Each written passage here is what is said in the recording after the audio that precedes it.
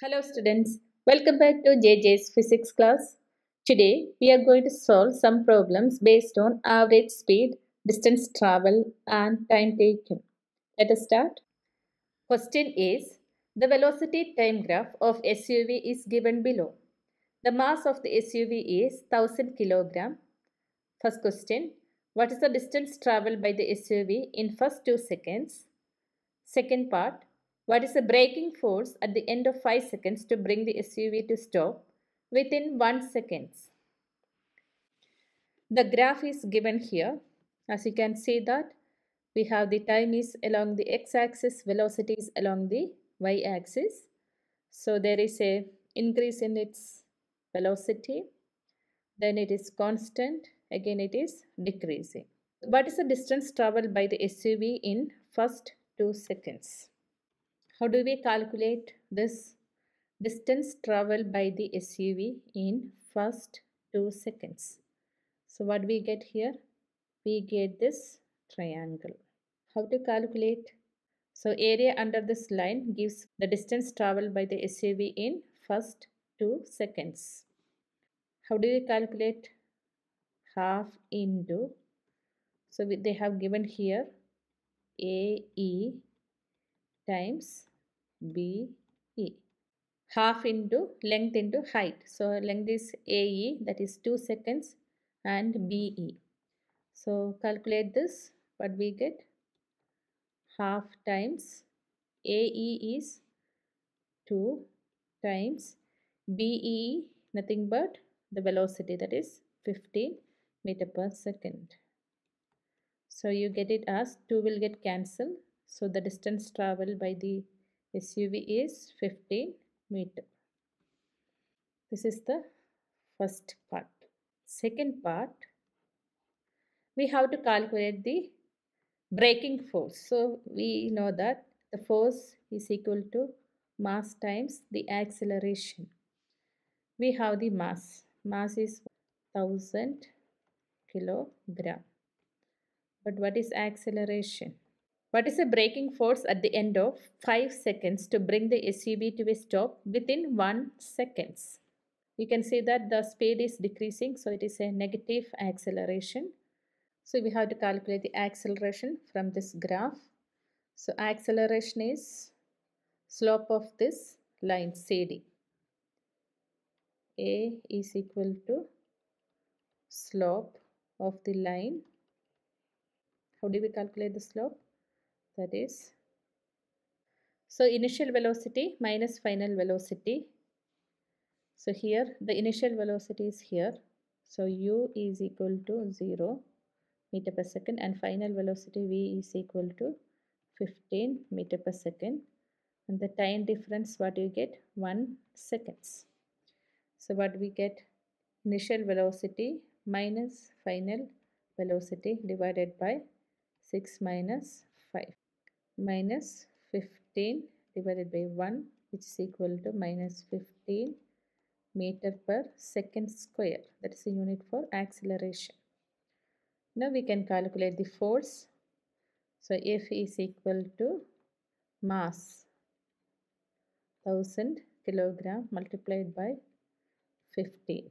So there is a negative value here. So which is equal to minus Newton. That is the unit. The question here is, on a 120 kilometer long track, a train travels first 30 kilometer with a uniform speed of 30 kilometer per hour. How fast must the train travel for the rest part of the journey so as to average 60 kilometer per hour for the entire trip? So we know that average speed, or V average, will be is equal to total distance traveled divided by total time taken. From this we can calculate for 120 kilometer, that is for the entire journey, total time taken. For the entire 120 kilometer total time taken, let us denote that as T, which is equal to total distance traveled total distance traveled divided by average speed. So which gives t is equal to total distance is what? 120 kilometer divided by average speed is 60 kilometer per hour. That gives 120 kilometer divided by 60 gives 2 hour. So the total time taken is 2 hour. Next, we will calculate the train travels for first 30 kilometer. For first 30 kilometer. So let us calculate the time taken for first 30 kilometer. Here the speed is given for first 30 kilometer is 30 kilometer per hour.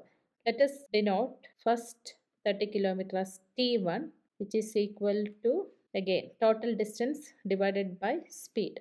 So here for first 30 kilometer the distance traveled is 30 kilometer divided by average speed is 30 kilometer per hour, which gives 1 hour. So let us take this as equation number 1 and this as equation number 2. What is the total time taken will be sum of the time taken for first 30 kilometer plus time taken for the remaining 90 kilometer. For remaining 90 kilometer, t is equal to t1 plus t2. So t1 plus t2, which implies total time we got 2 hour, which is equal to 1 hour, that is t1 we calculated, plus t2. Now we get the time taken for the remaining 90 kilometer. t2 is equal to what? 2 hour minus 1 hour will give 1 hour. So we got the total time taken and we also know the distance travel. From this we can calculate the speed. Speed is nothing but distance traveled divided by time taken. What's the distance traveled? 90 kilometer divided by 1 hour. So which means speed is 90 kilometer per hour. So the answer is 90 kilometer per hour. Thank you.